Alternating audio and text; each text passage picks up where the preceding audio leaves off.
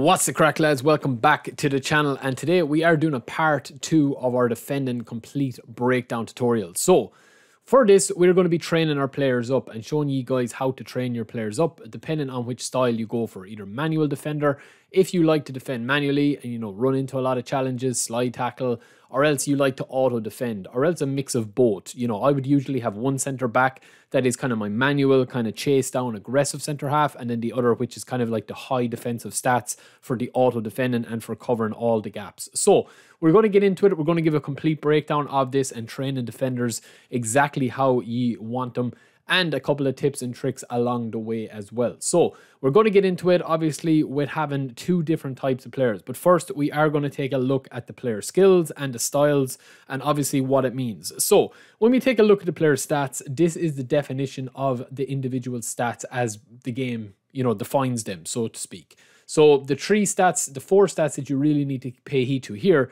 are defensive awareness, which indicates how quickly the player responds to the ball.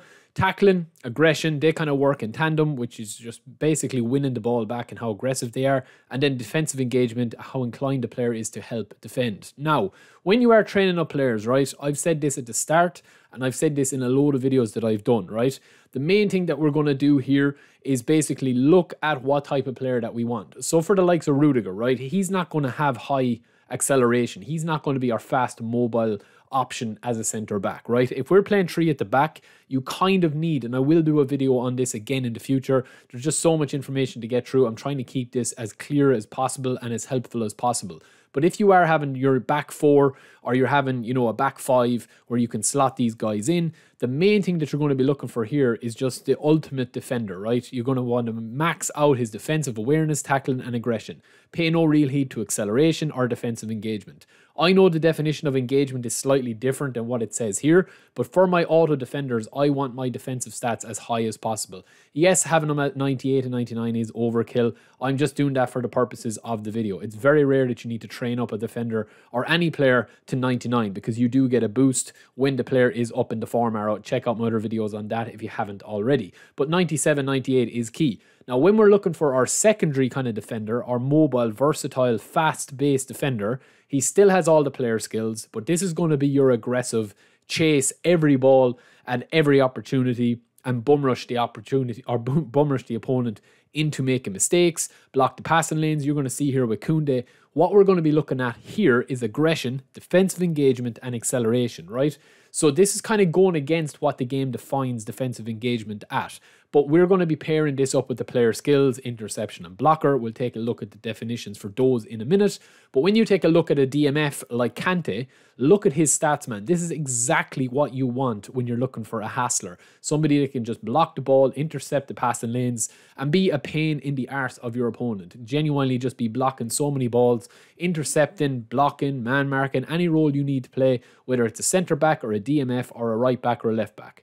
So when we have a couple of examples here, right, we're going to show you a couple of examples right here. We're going to bring in our auto defender. We're going to put the pressure on. I'm controlling Maldini. We're going to call Makelele back in. He's going to win us the ball. And again here, it's just a lot of times used as a distraction, right? So watch where this ball ends up. Obviously, I'm going to get it with Maldini, but he's paying attention to what my defenders are doing off the ball. So this is controlled, obviously, by the player skills and the stats. The player skills are here. We've already covered the stats. The player skills are here, right? So interception and blocker are the two main ones and the only ones that you really need if you are defending auto defending, right? Now, when I say auto defending, I don't mean that the game is defending for you, that you're leaving down your pad. Like, you still have to be able to know when to press, when to not. There is a skill in it. It's just very overpowered at the moment, especially if you're a newcomer. Don't run around like a headless chicken. You have to pick your proper times to use it. But you see here with interception, enables better interception skills, and blocker improves the player's chances to block passes and shots. So this is all about clogging up the passing lanes, and you will see a lot of with V2.4, you will have passing lanes blocked and you'll just pass into your opponents a lot of the time. So how to put all this together, right? This is an example of putting everything together perfectly, right? We've got Timber and Van Dijk. Obviously, this is the Fortress version Van Dijk. He's one of the best players in the game. But any of the players I've showed you here, you know, the likes of Ruben Diaz is a monster, Koulibaly's a monster, Thiago Silva, they're all monsters. And then you've got Timber, Koundé, David Alaba, those kind of mobile defenders, right? So we've got our back four here. We're going to have Timber, who's going to be our versatile, speedy kind of option. We're going to be manually defending with him a lot, you know, player switching, responding very quickly, doing a lot of the stuff and a lot of the defending ourselves manually. You'll see there we're going to be helped with his speed and acceleration. We're also going to be helped with his stamina. And then the tackling, defensive engagement, aggression and defensive awareness are in the mid 80s to high 80s. The aggression being the standout one there at 89, right?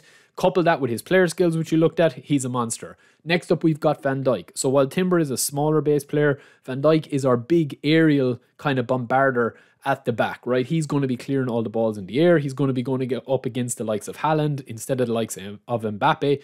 And you're going to be using a lot of team press with this guy because you can get away with leaving a couple of spaces open because he's not as fast as the other players. So he'll close out quicker. He'll get back quicker. But he's going to be slower when you're controlling him. So you'll want to manually control the faster player, but we still have the really high defensive stats there, including tackling and defensive awareness, which are both huge. So that is it, lads, for training up your defenders. If you mix and match two of them at the same time, you will see that there's a couple of beats. Now, there is a couple of exceptions to the rule with AMFs and stuff. With the way the game is at the moment, it's very, very catered towards defensive players in terms of you are able to defend with pretty much anyone in the game. But if you are looking to get a bit of a step ahead, watch my other video where we go into actually doing everything on the pitch. And this is setting up your tactics, your formation and training players, because a lot has changed with V2.4.